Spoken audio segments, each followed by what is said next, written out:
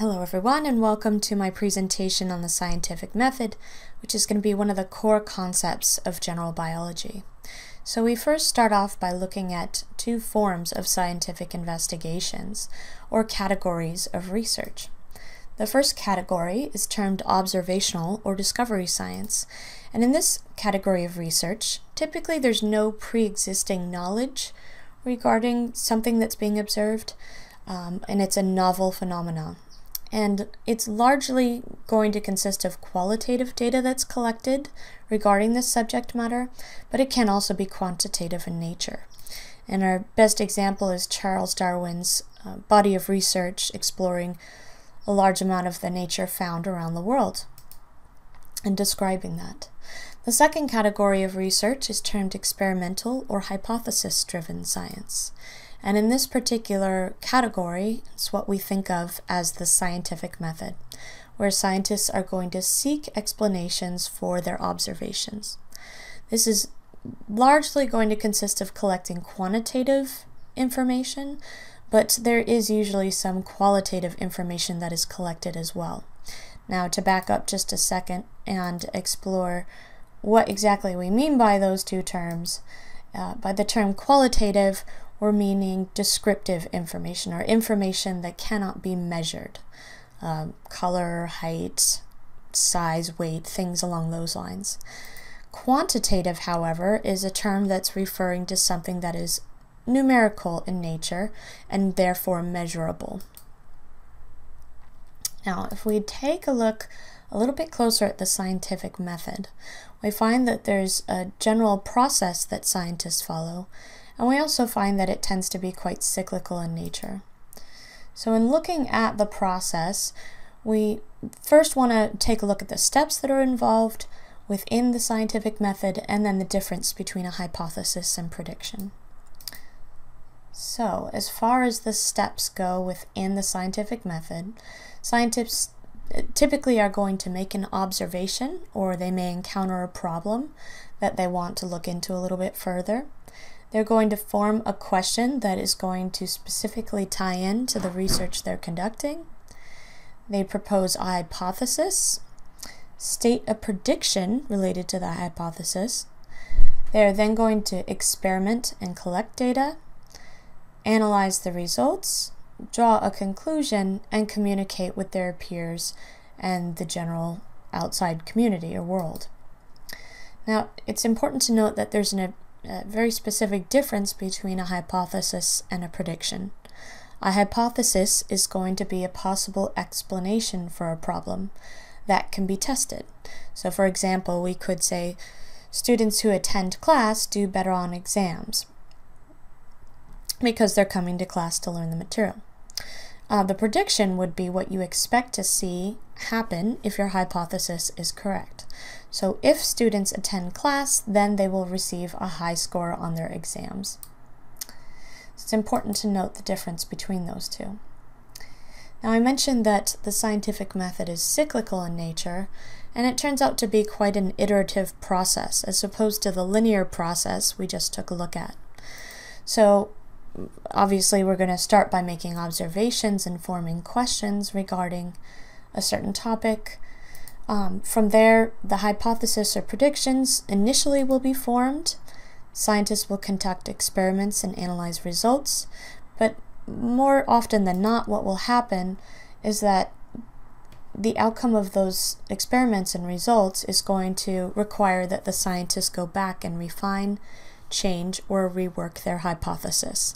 They may actually go back and even change their question again. So there's a lot happening within this part of the cycle before they move on to the next steps. Eventually, they're going to come to some conclusion with the new observations, and typically there's going to be new observations at the conclusion of the experiment, and that kind of drives further experimentation regarding the topic. So it is very rare that you will have an experiment that kind of addresses all questions. Usually you have to go back and rework things or explore more of the topic a little bit more in depth. So if a hypothesis is always correct, eventually it's going to become a theory. But obviously, with all of this reworking and changing, that's very difficult to achieve. So there are very few theories out there. Now, an important component or aspect to the scientific experiment is something called variables. And a variable is going to be a factor or a trait or a condition that it exists in different amounts or types. So we have certain forms or types of variables that are kind of categorized within the scientific experimentation, and we also have different groups that are formed in the scientific method. So if we take a look at the types of variables we tend to find in a scientific experiment, first up is our independent variable or our test variable. This is going to be the variable that you apply or change in your experiment. And typically speaking, we expect that it will cause an effect on the dependent variable. Now, in looking at the dependent variable or response variable, this is going to be the variable that changes when the independent variable is applied. It's going to be the thing that you measure or observe. So if you're not quite sure what your dependent variable is, it's good to think about what it is you expect to observe or measure. Finally, we have something called controlled variables. And there are going to be many of these, and we try and control as many external variables or unimportant variables to our experiment as possible. Essentially, these are going to be conditions that are kept the same for all groups, and a scientist or a group of scientists have to think quite hard about this ahead of time so they don't accidentally include factors or variables that are influencing the results, or try to minimize that as much as possible. Within an experiment, there are two groups oftentimes. There's an experimental group, which is going to be the group of either patients or subjects that are subjected to the independent test variable. And this is essentially where we are going to measure a response, the experimental group.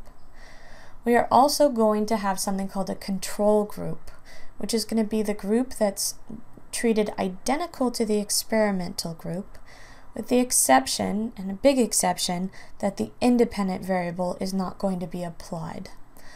So really this serves as a standard for comparison of the results that we obtain from both groups. Now finally, we have a couple different examples we can take a look at, and I'll give you an opportunity to try these out yourself a bit. So in these two examples or scenarios, I ask what are the independent, dependent, and control variables for each example, and what does a control group look like.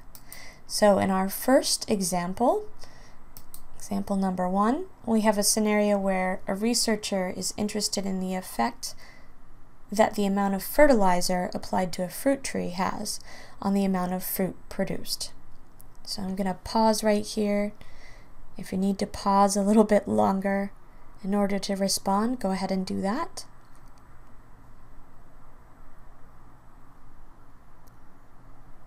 Alright, so let's take a look at our results here.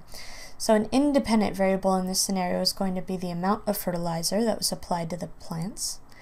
Dependent variables are going to be the amount of fruit produced. That's what we measure, what we observe. And then the several control variables, although there can be many, are things like the amount of light they're exposed to, all the plants are exposed to, the amount of water, and the type of fruit plant that we're measuring. A control group would be a group of trees with no fertilizer applied. In this next example that we have, example 2, in this scenario, a researcher is interested in finding out if the daily dosage of aspirin will affect the heart attack rate in men. So remember, you're taking a look and thinking about the independent variable, dependent variable, controlled variables, and a control group. So I'll give you a few seconds.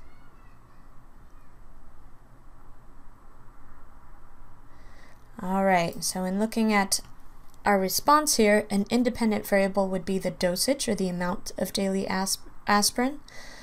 A dependent variable would be the number of heart attacks of men annually, because that's the thing you're measuring.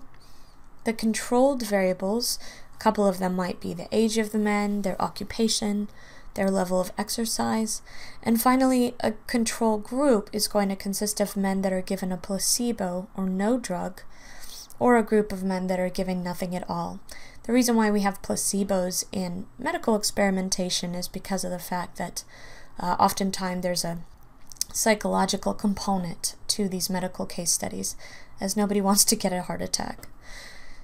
So that hopefully gives you a little bit of background about the scientific method, and I hope you enjoyed this presentation.